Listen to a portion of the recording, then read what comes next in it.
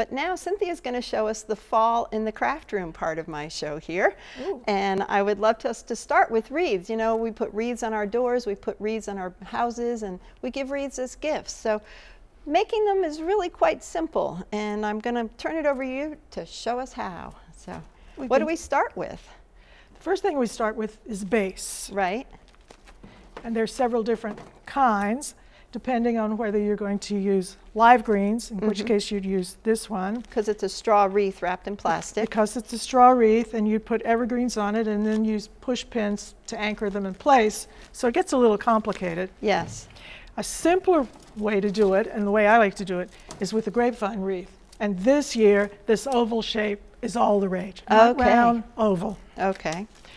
Select a size based on your door or where you're going to put it. And then you need to think about, are you going to cover the entire surface, the bottom, or just the top, or maybe do a lunar shape around one side, which is what I like to do because I don't need as much material. Right. Exactly. And there's some what I call cheats for doing this quickly. Well, show us those cheats. Absolutely. Yes. So we're going to go with a little bit of more of a winter theme on this one. These are more Christmas, January, winter. You could dress them up. Right. So you've bought a spray, and I see that you're kind of fluffing it. You're just not taking it flat out of from the store, but you're fluffing it so it doesn't look like it's directly out of a box. Yes. And find the most interesting spray you can get. Buy a couple. And I'm going to do this one on the side of the wreath, just because that's my bias. And normally we would wire this all in and attach it firmly. I would attach these with wires. I'm not going to do that now because I could cause trouble. But you position them, and then I like to think about a bow. Right. Because that sets the personality of the wreath also.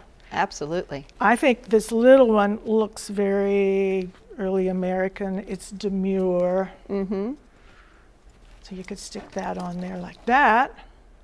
Or you could get brave and use one with lots of glitter on it. Which is getting everywhere in the studio. Yes, and be forever picking it up in your house. But it adds more highlights to the wreath, so it shows more. Well, let's pick it up a little bit and show people. You know, if I put it on this way, it looks right on there. So that adds pop for street appeal. Certainly does. Or you can go even further. Right. And if you really don't want to do more with the sprays, make yourself an over-the-top wreath. This is four bows put together. Major bling. Major bling. And I notice that you're always placing the bow to hide the wire of the sprays that you put down. Yes. It's called hiding the mechanics. It absolutely is. Yes. So you might not need more than that. Or if you're still not satisfied, you could add something. You could add red berries. I brought cotton balls because they're trendy this year. It's showing up everywhere. Can you hold it up just a little bit more so our viewers can see this beautiful green wreath with the cotton balls in it? So, and being able to put some throughout at the top and the bottom. So you want to keep it sort of balanced. You need to keep it balanced, good design principles, but that's all you need to do. Very simple. And very simple. Lovely, nice and easy. But you've got an even easier way, huh? Well, I've got some sprays that are easier, and they are a little showier all at the same time. Right. This is a major spray. It's a double spray that comes already wired together. Oh, that's beautiful. So that's nice and easy, and you just kind of bent it a little bit to the shape of the oval wreath. You bend it, you pull the leaves out any which way. Kind of give it some life. You give it some life. And this has got nice red berries for top. And again, you could use any of these bows. Right. But I would probably go with this one. Super bling. Super bling bow. Because it's a good, strong wreath. That's a very beautiful wreath, and it makes a statement. It does, and it would be equally pretty in a dining room, hung over a big mirror, so that you get a reflection to go with it. Yes. Or you can put it outside, and you will see this from the street with no problem. Absolutely. But now we need to move to fall, ma'am. Okay? Fall. Okay, coming up. Because we have beautiful holiday wreaths, but we also have wreaths on our door in the fall. So let's go from December to November. So I see here you've grabbed another oval grapevine Gotta wreath. stay on trend. Yep. And that you've actually pre-added some, I'll say, silk stems that you've picked up at the store. Silk and plastic. Silk and plastic. People aren't going to know from a distance. They won't know from a Nope. distance.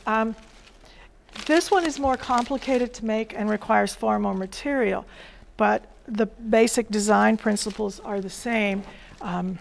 This one's going to be filled halfway around from top to either side. Right. So you've got to think about accent points in here, general coverage, and maybe a triangular arrangement of some central elements.